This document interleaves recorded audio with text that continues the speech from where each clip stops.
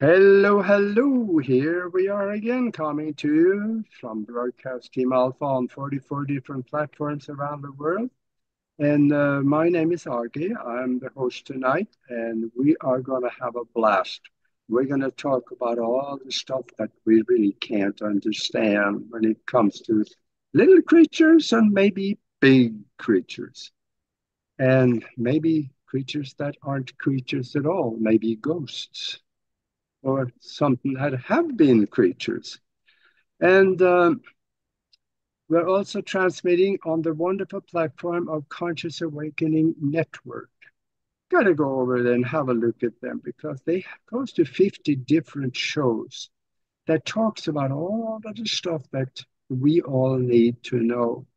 So go check it out at the Conscious Awakening Network.org. And they're on YouTube also with the same name.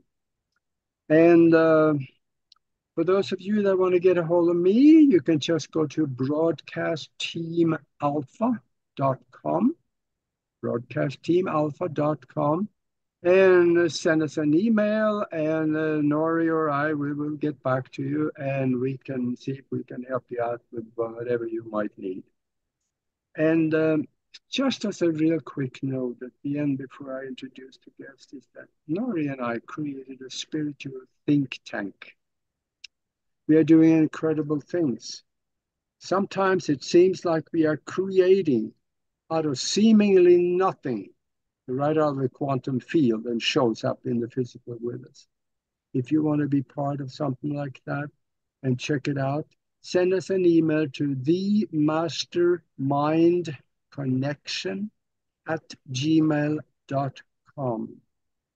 And I'll send you some information and a link to come and check it out for yourself and see if you want to be part of this. And then I'm going to introduce our guest.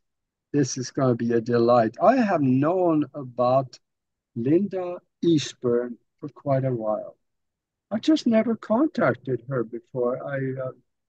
For the last couple of years, I've been wanting to get her on as a guest, and it just never happened. But now she's going to be with us for the next hour. She is an on-air personality, an author of her latest book. It's called Threshold to Encounters. And that is encounters with cryptoids, ghosts, Sasquatch, and maybe other things. And also, she's a filmmaker and an intuitive. She now hosts the Linda Eastburn channel on YouTube. And for the next hour, she's with us. And she is also the host of she was actually the host of the TV and a radio show Anomalies. So she's got a background that's going to be very interesting, and we're going to talk about. So welcome to the show, Linda. Thank you, and happy to be here. Yeah, this is going to be fun. You talk about so many things, and where do you think we should start? Maybe I know you've done a lot of shows on the Sasquatch. Or maybe let's try that because he is or she is everywhere. What do you think the Sasquatch actually is? Well, I think that's a really, really good question because I interview a lot of people that are far deeper into the research even than I am. So I have a lot of perspective from different sources. Some people think they're a type of human, even because they have so many qualities like the human being, even though they live in the wild and they are seen occasionally. But then other people also find they have kind of supernatural abilities. They kind of come in, come out, an orb will appear and a flash will happen, and there's a Bigfoot, almost like the fairy world. I mean, I've even heard them referred to as a fairy. My personal opinion is they definitely have a flesh and blood characteristic to them. I think they reproduce, they eat, they poop in the woods. All of these things happen. So they have some form of flesh and blood characteristic to them. whether they have some paranormal capabilities of coming and going, fairy-like, live in the woods, and maybe are even some kind of a life form from the trees. Some of the Native Americans here in the United States believe that they just disappear into a tree. And that could be, I don't know. I've heard of situations where a tree will actually look like it's on fire or will have some kind of an unusual form to it. But then a Sasquatch comes out of the tree, poof, there it is. The fire is gone. The tree is not on fire. It's just kind of the energy light from the Sasquatch itself. So, what these things are is very, very unusual. I don't know for sure. And of course, we only have the anecdotal comments of people who've had those experiences. I haven't seen one myself. I did a film called Byways of Bigfoot where I went out in the woods and we actually did find evidence of Bigfoot. We found foot tracks, we found trackways, we found a lot of structures that looked like they had some quality of possibly a Bigfoot, breaking limbs and such real close to where the footprints were, and a few other things. But Bigfoot, I know, has been seen there. Sasquatch has been seen in the areas where we found these footprints. People have seen them. I just haven't seen them myself. Mm. They seem to have just a real human-like quality about them too. When people see one up close, eye to eye, so to speak, they tend to have the ability to convey a kind of almost human-like emotion. But a lot of people say they have just this great sense of sadness when they look them in the eye, and I'm not sure what that's about. I'm not sure if maybe they might be a remnant kind of being, a remnant kind of human that just doesn't seem to fall into the norm of like our society, certainly, but they don't seem to also fit maybe in the norm of nature anymore either. Maybe because we're infringing upon their territory, taking over their life home Yeah. places. They don't seem to like that either. They seem to get very upset when trees are torn down and logging happens or a new subdivision comes in an area where they exist. So I'm not sure exactly what they are. I think the the the jury's still out on that one on a concrete level, but they definitely are some kind of a flesh and blood being that have some kind of potentially have some kind of paranormal qualities about them. Yeah, and you mentioned flesh and blood, and that is, there is a picture that I found on the internet from about 1910 or something, where there was hunters that was out there, and they ran into one and they shot one, and they took a picture of it. I don't know if you've seen anything like that, but I'm concerned that is murder. But I don't think they thought of it that way back then. Have you seen? I haven't seen that specifically, but I know there are kind of two camps. One is willing to shoot them and the other is not. I talk to far more people who are not willing to shoot Yeah, them, but they would like to have some kind of a specimen if they could find one that's already deceased or something like that. yeah, It's so rare to have any form of an encounter with one that finding one that is still alive or dead is really a task either way. But yeah. finding one that's dead and then to be able to bring it to some kind of authorities, I've heard of a few people that have talked about that, at least in the past, not so much recently.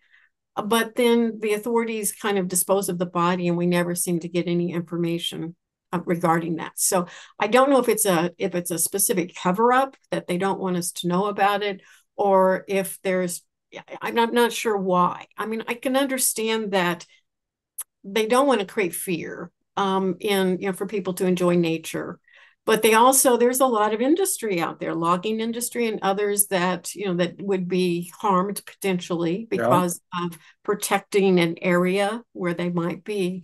But then there's also a thought, if they do find that they're related, closely related to the human being, then we're talking what kind of rights do they have, and how do we Um, classify them? Are they human or are they animal? So those are all questions that I think might cause there to be concern. And so a cover up might be underway just for that reason alone. mhm. Yeah, I think you're right. They are fairly close to a human because they even have a language. Yes, they do. Yes. Yeah, Yeah. That's how I got started in this, was interviewing Scott Nelson. He was a linguist with the US Navy, and he was very good at that, but he accidentally heard the Sierra Sounds, which was recorded by Ron Moorhead up in the Sierra Mountains back in the 70s. It was a very old recording, but it was also a time when it would have been very difficult to have faked that. So my very first interview on this subject was with Scott Nelson, and he had just a remarkable body of material that he had analyzed. And Bigfoot, just the language was just so clear. You could distinguish the male voice, the female voice, the child's voice, and as they were speaking, you could hear the emotional inflections in the language. Now he had to slow it down quite a bit to hear those, because they talk at rapid speed. yeah. They suspect they may have two sets or more than one set of lungs, because of how much air that they move through. And they don't talk on the where we talk, from an exhale, they talk from an inhale, which makes it sound very different, very difficult to mimic, the sounds Ah, that they make. But yeah, it was just a fascinating study. I did 6 hours of interview with him and came up with two 1 hour videos that are on my YouTube channel, that discusses the language of Bigfoot. they talk on the inhale. That is interesting. Yeah, yeah, it's very hard for humans to do that at all. But it Yeah. sounds very different. It sounds very different than the human voice. That was another thing that makes this sound very different and very difficult to replicate. If someone were going to fake it or hoax this, it's very difficult to replicate that for a human to do Hmm. it. Wow. Are they anybody that you talked to that actually had a communication with them, where they were trying to tell them something, probably maybe telepathic or by words? And have you run into that? Yeah, several people have what they call mind speak, which is just a different way of saying telepathy.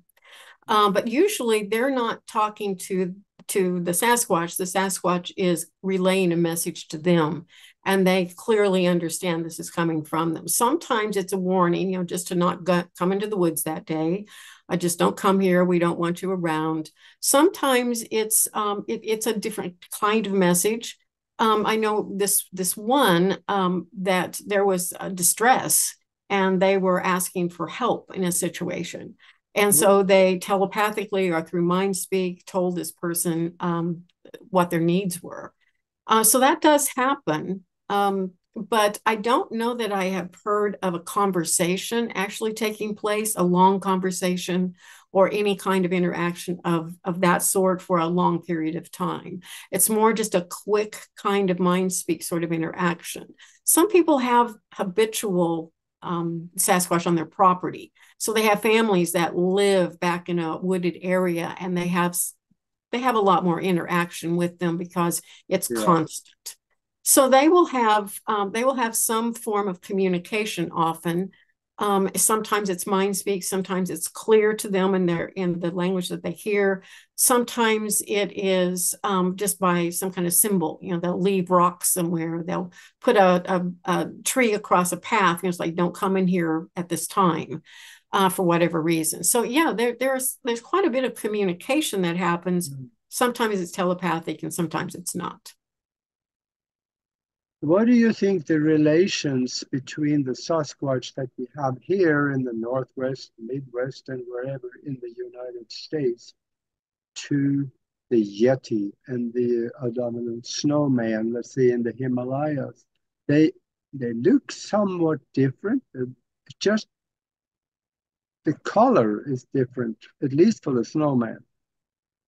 Exactly. But we do have polar bears, and we have, Uh, our our other bears, grizzly bears and black bears here in the United States. So there are variations of the bear. There are variations of humans in the way that they look and have evolved, generally Yeah. due to climate and such, lifestyle. So I think they're related. I do think they have some kind of probably a genetic connection with one another. They've just evolved in different ways to accommodate the surroundings that they have.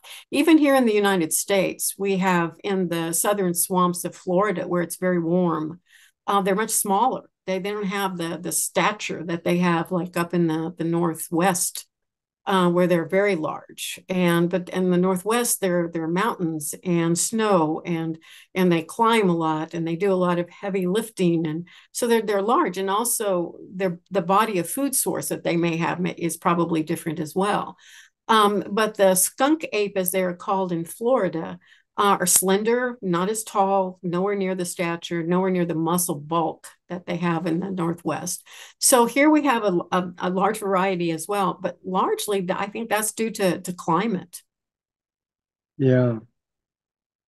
Yeah. And they probably don't call them skunk ape for nothing. They probably smell a little bit. I would say so. Yeah, I think there's often a smell with Sasquatch, but not always, and don't know exactly why. I don't know if that's a Yeah. warning or if it's just some of them just have more body odor. I don't know. Yeah. And at least the males, they are extremely strong. I heard stories where they threw boulders, that is, huge boulders. They threw them out of the side of the road, right in the middle of the road to stop somebody. And humans couldn't do that. No, and they can take down a tree with just one tiny whack. And Yeah. yeah, they just have an unbelievable strength. Mhm.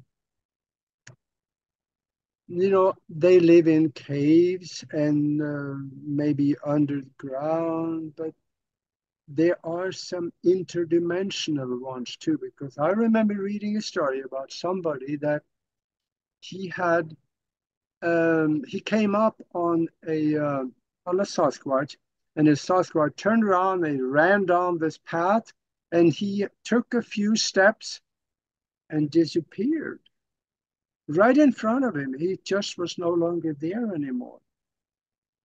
I've heard of that several times where someone's looking at one crossing the road and then it turns into kind of like a heat sense or something like a heat wave. It's just a foggy something. You can't see them, but you can still see the grass moving and the bushes moving as they walk through it, but you can't see the Sasquatch anymore. It's like they Mm. can change form easily. And I don't know how they do that. I mean, we don't see any other creature doing that. Certainly, we don't seem to have that capacity. So I don't know exactly what they are, but if you look back in time and you look at legendary stories of fairies and trolls and little people and even ghosts, that can manifest into like a human body right in front of your face and look very real, very, very human. A few people I've interviewed even talk about them having interaction with them, speaking to them. And there was this one case where a little boy was in the house and this old man came up to him and started talking to him, and they had a whole conversation. And eventually his mother came into the room and asked him who he was talking to, and he described this man to her, and she knew this was her father, that had come in the room and talked with this little boy, but her father was deceased. So it was a ghost, but it looked just like a real person to him. So I think sometimes we also have to understand Bigfoot might fall into the category that we're seeing something that looks very real, very, very much, a physical form, but maybe it's like a ghost. It can come and go from different worlds.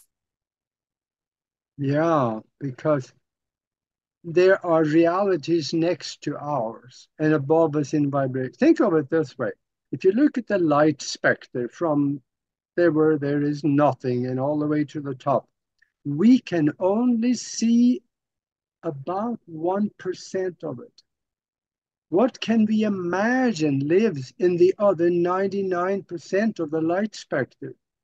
There are people there, there are entities there, maybe Sasquatch, but there are spiritual entities there. So that makes sense. It does. And in my book, Threshold to Encounters, I talk about that. I talk about our limited perception. If we only use our five senses, we're going to miss a whole lot of stuff.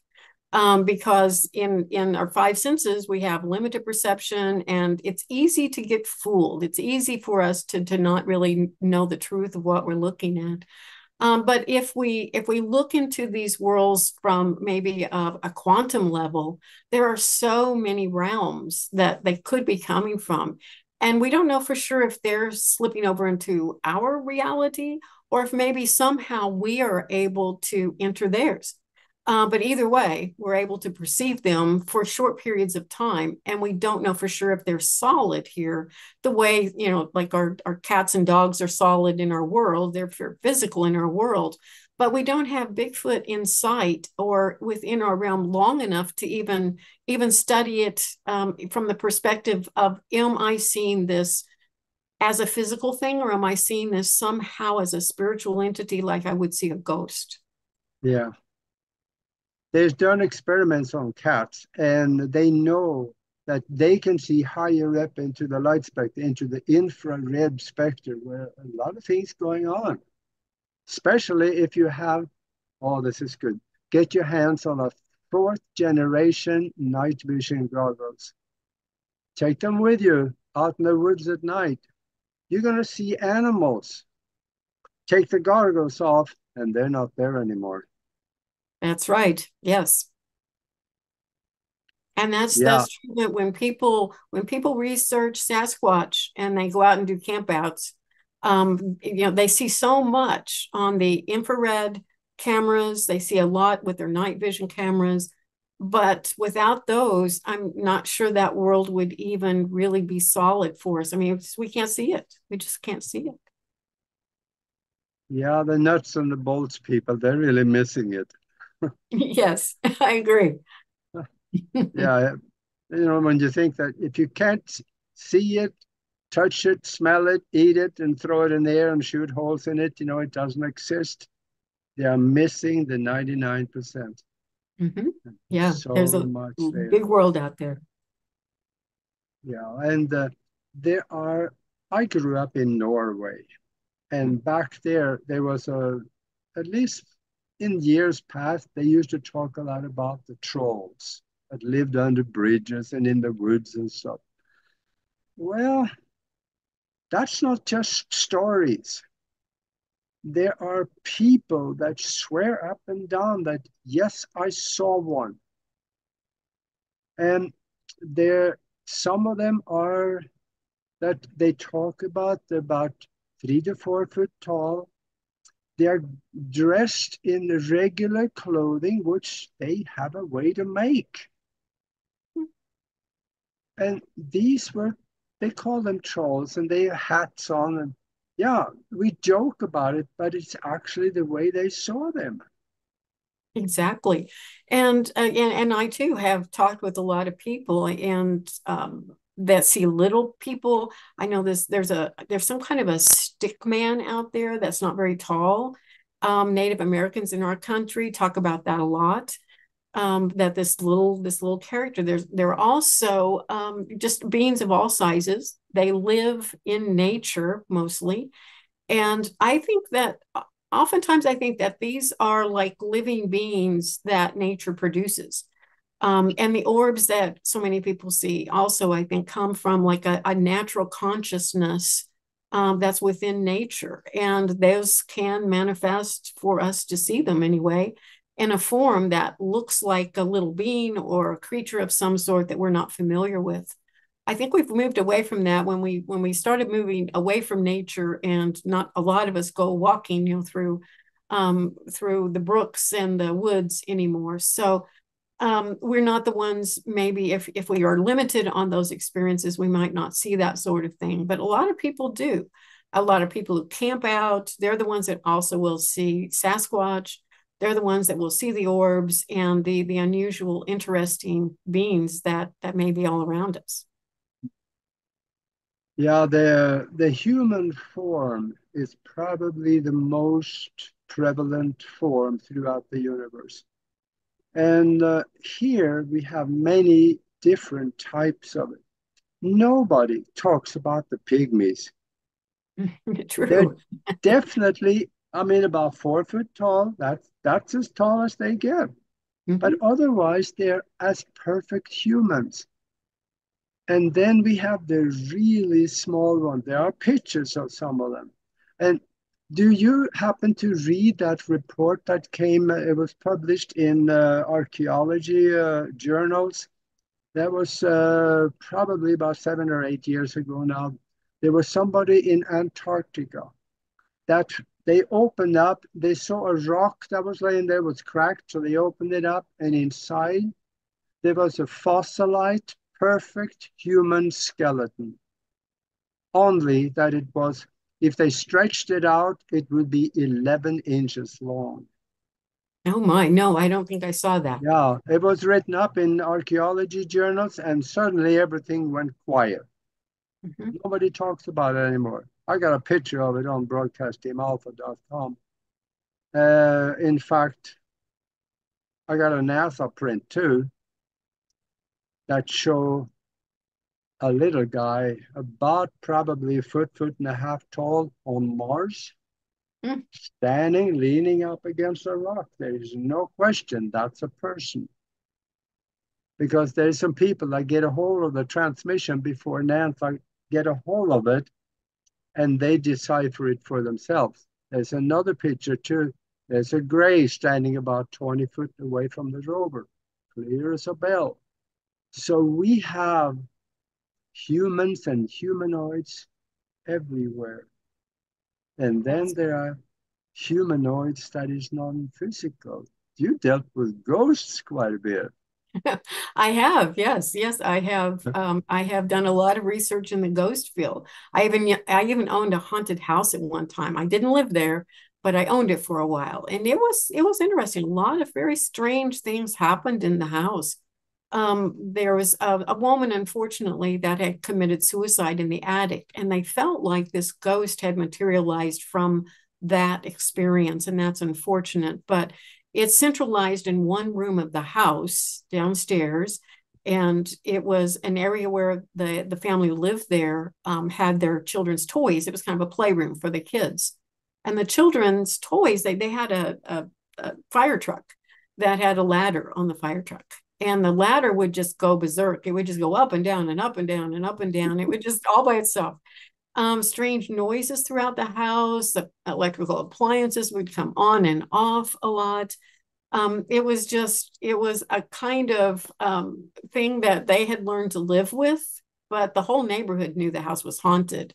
And one year it even ended up on television because it was such a haunted house. The news came out and did an interview with the people and got the whole haunted house story for Halloween that year. So I've had a little bit of an experience with haunted house. I've only had one ghost encounter that was my own, my personal encounter with a ghost. And it was one where I just could feel it, but I could feel something behind me. I was in my house, and a woman who could see energies was sitting across from me. She could see something behind me, but I was feeling it. And so I got up and moved and said I just felt a little uncomfortable. She commented that she could see some energy movement back there in the corner of that room. But within just a couple of days, there was a man that I was doing hypnosis in my home at that time, and a man came to me for a hypnotic session in my house. He came in and he was acting a little strange. He wasn't saying much. I was trying to direct him into that very living room where I'd felt the ghost, because that's where I usually started the interview process and kind of got to know one another, and you kind of understood what they wanted to accomplish that day. But he wasn't going there. He walked around my house. He crossed his arms. He came back to the living room. And finally he said, I think my father used to own this house. And it was kind of strange, that he didn't know this before, but he said, I think my father owned this house. And he pointed to that very corner where I had felt that energy, kind of uncomfortable energy behind me. And he said, and he died right there. So that was kind of confirming that that I was feeling it, my friend was seeing it, and then he confirmed that someone had died right there in that very corner where I was feeling that energy. So those are kind of my personal stories with ghost, but a lot of other people that I've done research with, and went to a small Victorian town that's kind of a touristy town with a lot of old hotels, and did a complete search of the town for ghosts. We did several episodes on the TV show. I had anomalies about the ghost in that town. One was very, very haunted. This house had some unusual anomalies about it. There was a couple who lived there, and they had noticed some strange things happening, but they kind of were ignoring it. They came home one day from a party. It was late. They probably had a drink or two, but the lady didn't want her dress to get messed up. So she took the dress off and just laid it over the sofa in the living room to keep it in good shape and then she got ready for bed and went to bed. The next morning she wakes up, the dress is not on the sofa anymore, not draped over the sofa where she left it the night before. And she's looking everywhere for it. She finally opens the freezer on her refrigerator, and there is the dress, the wonderful dress that she was trying to keep in such smooth, wonderful condition, is all wadded up, stuffed in the freezer. How it got there, she has no idea, but there she is. But they had this really interesting statue in their living room. It was an old antique statue, oh, worldly. It didn't look like it came from the US. It looked like something that was European or something like that. It was about 3 feet tall, I would say, fairly good size. It was a kind of a bust or a statue, but it was very large. And she said a lot of the activity seemed to be coming from that statue or near that statue. The unusual things that were happening within this home. They would have, change just fall out of the ceiling. I mean, it would just fall from the air. That's unusual. Now, that is a very odd thing to happen. They would have, they could see things in the windows when they would go outside, images like that look like people. And the attic area of the home or the upstairs portion of the house, they had a lot of sound, a lot of voices coming from up there as well. There were just a lot of very unusual things.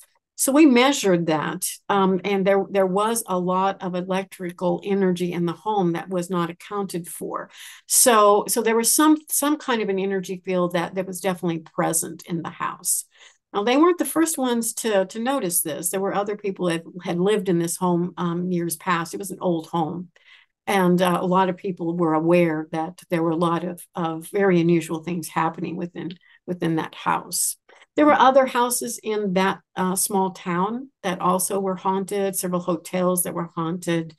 And we did just a thorough research of that city. And that was just a great fun show and a lot of good information. Yeah, yeah. Yeah, and for you that joined us late into this show, we are talking with Linda Eastburn, and we were talking about some of the goofy stuff that is out there that cannot be explained by Newtonian physics. And she has a new book out called Threshold to Encounters.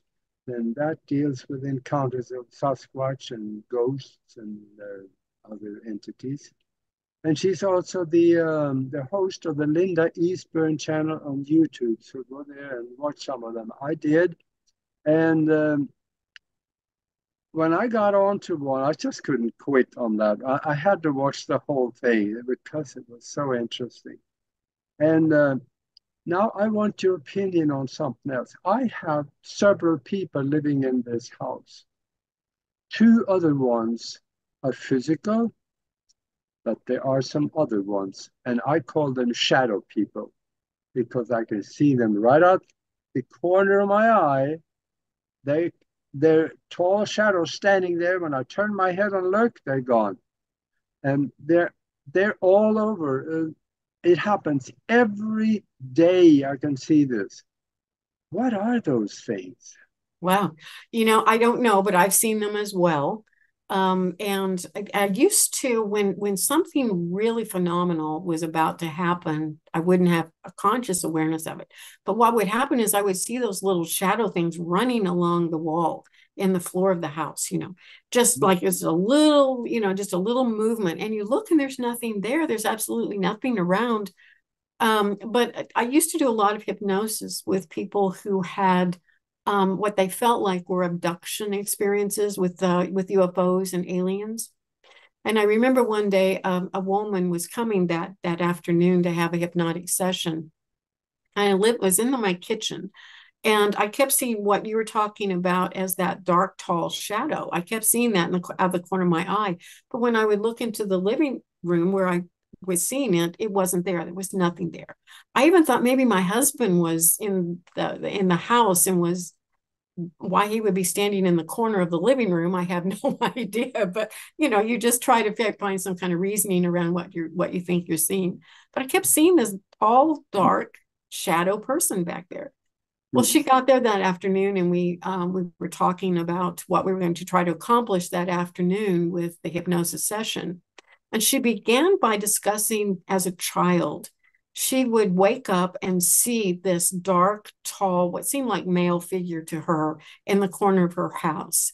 And I thought, oh, that's probably why I'm seeing this, because I would imagine, since we're going to be dealing with that kind of subject, that I was just given an introduction to the being, or the being just showed up to watch or observe that day, possibly.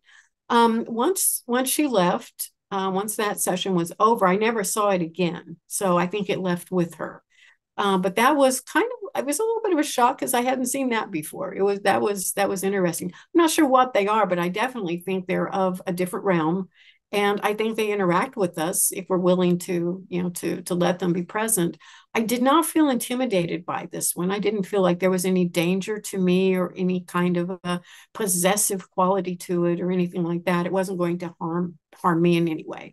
But I do think this was a deep fear of hers because since childhood she'd seen that.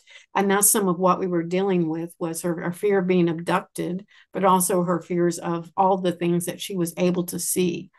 I think this is also, and I'm sure you've run into this too, the sadness about not understanding some of what we're going through as children will often see things. And Yeah. sometimes it can be very frightening to them. And they don't have an explanation.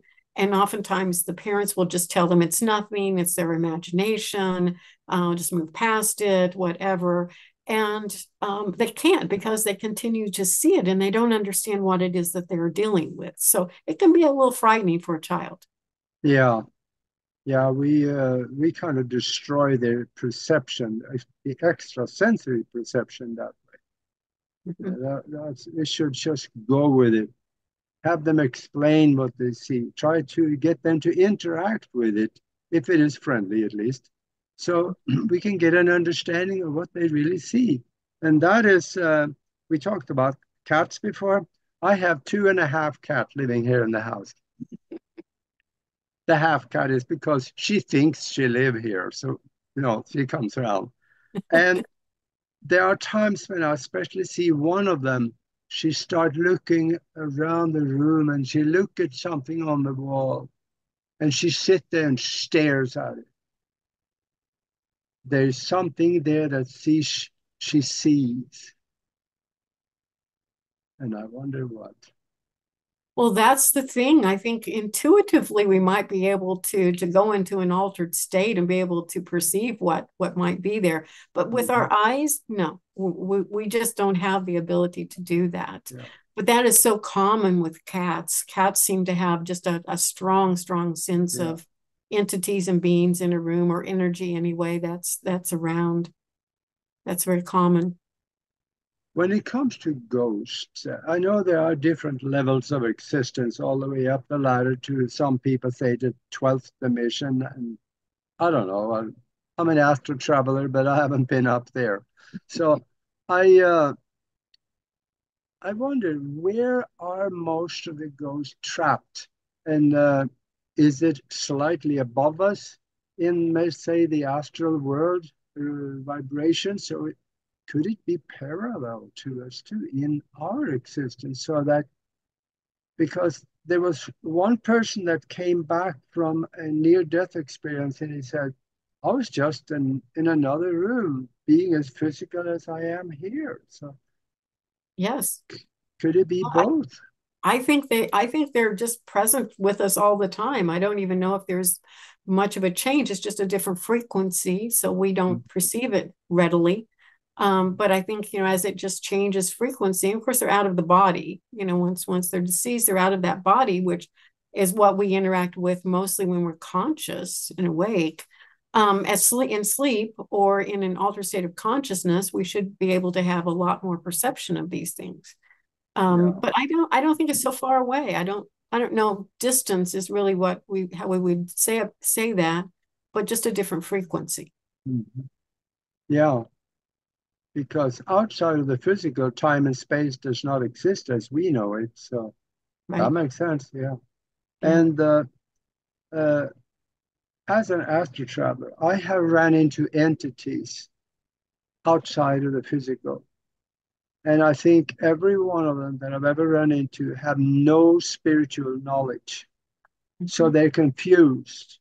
They're really confused. They want to know. They're all over you trying to figure out, I can see you, but what are you? Why am I here? And they're they don't know what to do. They don't know to go to the light or go to higher spiritual realms where things are nice. The astral world is not really all that nice a place.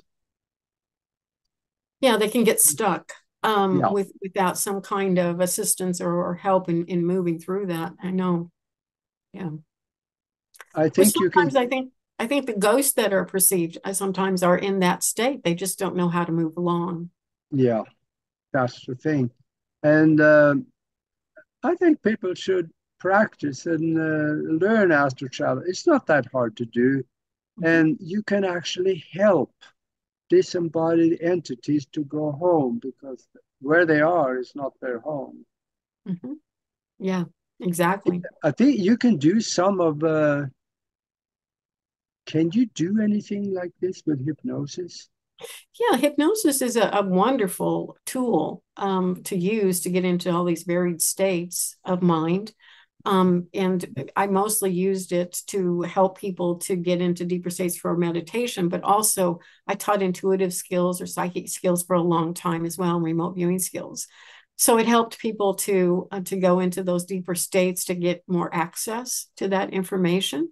So yes, I think it's an excellent tool. I certainly used it myself when I was learning how to go deeper into a meditation.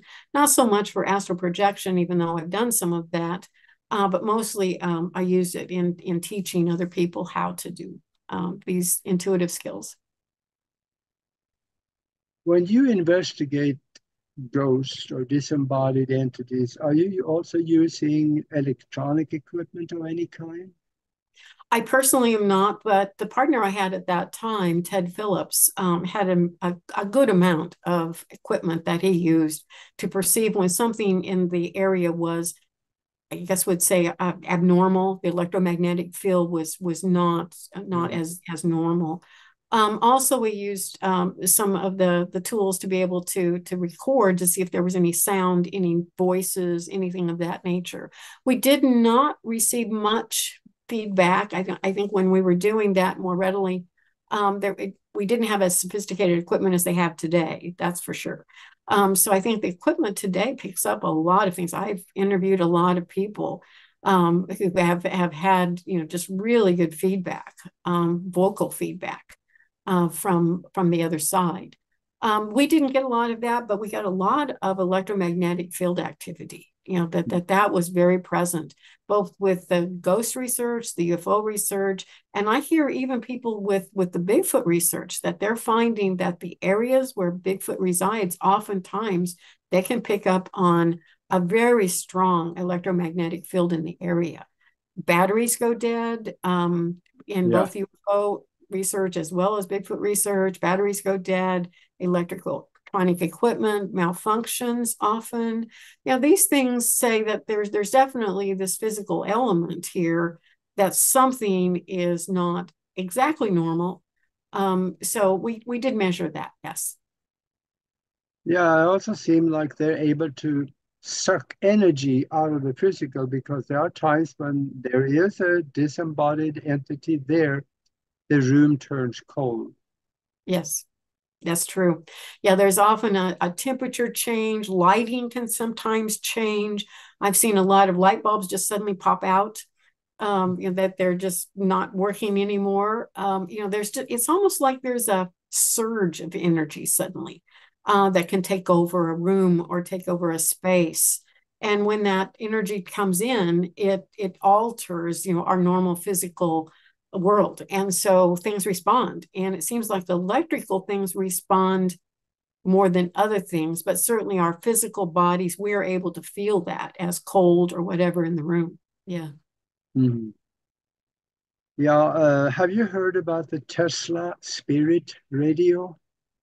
I have not heard of that. Tell me about it. Oh, in 1901, Nikola Tesla, he patented a radio. And if you Google the Tesla Spirit Radio and then go to YouTube and do the same thing, you can see them operating that radio. And it is phenomenal what they can hear through it. You hook it up to a speaker or the computer, and it's I think I said there's about 14, 15 different parts to it. It's really simple. Wow. Well, I'll have to do that. That sounds like fun. oh, I tell you, you go and listen to it on YouTube, the Tesla Spirit Radio. There is some static in the background, unusually, but if you run it through a computer, then you can weed out the static and you can hear the voices very clearly. Now, you can also hear them. They ask for their name, and the ghost will tell you his name. And that just you and that little radio, the radio that is not plugged in the wall. Mhm. Wow. So, yeah. So, this is, it is working. About 100% of the time when people sit down and do this, they get something because we are never alone. There's always somebody around. Yes, that's true. I remember an experiment we did back in the 90s, probably not far from that time. It was just a simple recorder, but we would just leave it running and just see what we could pick up, and just let it run. And sometimes you would get something that just sounded like a human voice. I mean, it was very clear. Didn't usually say anything that was profound, but still, we're able to hear something. And that was an interesting project, but that was in the 90s. And Mhm. we just didn't have our equipment was not as sophisticated as it is today. Yeah, yeah. I remember back in Omaha before I moved to Tucson, me and a friend, we went to, actually two friends, we went to a graveyard. We had a tape recorder, and I constructed a funnel that we put right over the microphone. And we walked around with this thing, and we played. Well, I think we have walked around for 10, 15 minutes, and we stopped it and we played it back. And yeah, the voice was right on there. And Mm-hmm. he said, "Get out." Mm-hmm. It was clear that voice, and it said some other things. I'm not sure what it was. And I remember one of my friends, that's all he heard. He was gone. He split. He Yeah. split just like that. It could be a little frightening. And I heard some researchers, some ghost researchers that were in this haunted house and spent the night, and they had recorders like that. And they had some message on there that was very clear that, that they didn't want them there. And they all heard it. They played it back and they all heard it. But it didn't last. It was only on there for about a half an hour. And then after Oh. that, it just disappeared. So there's something about their ability maybe to project and be on this electronic equipment, but sometimes I'm not sure if it has the ability to stay because it's probably not the same as my voice, say, that a recorder would pick up on. It's a little different somehow. So have you heard of that where these can just disappear suddenly? I think I heard something about that because there was I read in European newspapers all the time, and there was an article about a lady in Sweden. Her husband had died, and she came home, and from I think from the funeral, she came home, And she ran, that was back when we had answering machines. Mm-hmm. Remember those? Oh, yeah. So she ran the messages back, and there was a message from her husband Mm-hmm. right Wow. on the answering machine, and there was nothing there before. Mm-hmm. And he said, "Everything is good here. Don't worry. We'll be together soon." Or I'm paraphrasing here, but that's basically what he said. My goodness. And that lasted for a few days, and then she couldn't find it anymore. Mm-hmm. Yes. Yes. Definitely have heard of that. Yeah. Yeah. You know, the thing about it again is that once you go down this path looking for things that other people don't look for, it gets so interesting, your life will never be the same. It's true. It becomes a part of your life. And one of the motivations I had for writing the book, Threshold to Encounters, is because, I spent almost 40 years researching this subject, from UFOs to ghosts to paranormal to psychic abilities, all of the things that, including Sasquatch now, in the last year and a half, 2 years. So all of that kind of came together in the book to help people understand the vastness of the subject Yeah, matter. They all have some kind of an interconnectedness.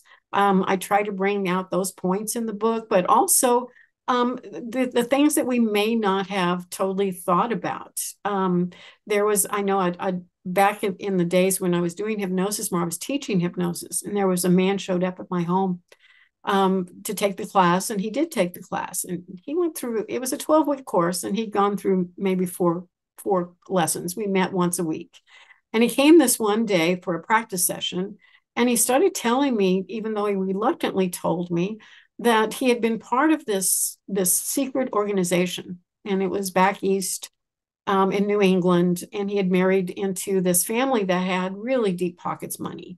And they took him into this organization and took him up the ranks really fast to the top. And there, I guess they did more occult type of things, but they had programmed him to receive information as they would send it out and see how he could respond to it. Well, he was still receiving that, but he was seeing UFOs in the sky and aliens in his house, and he was getting premonitions about the future. He was seeing headlines everywhere. And he felt like that this was kind of a bizarre kind of form of mind control.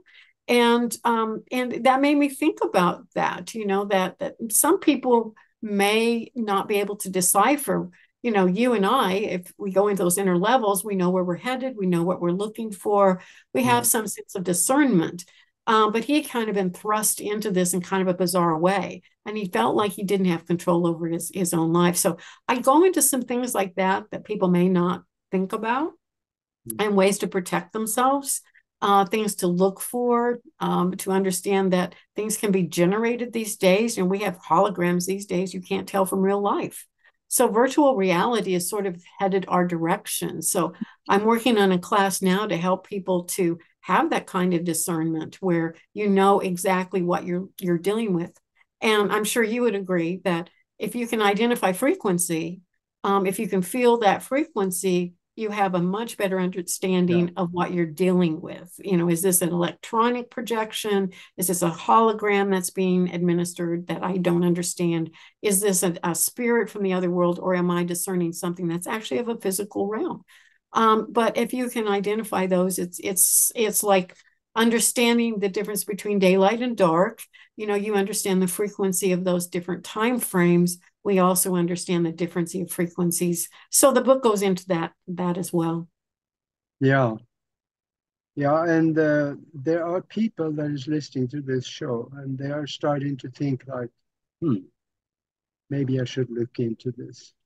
Yeah. If somebody that is just starting off from scratch, what do you think they should start with? Maybe besides learning meditation, that's kind of a must. That's the number one thing. Learning meditation in a comfortable way to gently learn how to go into those inner levels. I think as you go in deeper, it's good to have some kind of a structure, so you have some kind of an agenda, because as you know, if you go into those inner levels, it's a big world in there. So you don't Yeah. want to just go in and get lost. You want to have some kind of a goal, some kind of an intent. Always, surround yourself with protective energies, of course. And I think your intentions will do that by and large. So I think that's a good starting point. Learning hypnosis is a lot like meditation, only it will take you maybe even a little deeper. Yep. Doing hypnosis was one of the ways that I learned how to be more intuitive, along with learning focus, really good focus when I'm in there, so I can direct my attention. I remember the beginning point where I was doing meditation, asking a question, listening for an answer. I remember when that sort of started coming back and I could hear an answer to my question. I would verify those to know that I wasn't just out in left field making that up. But also, at a point, I began to realize when I was in those deeper states, I could ask another question and a dialogue would open. And it was a back and forth kind of situation then.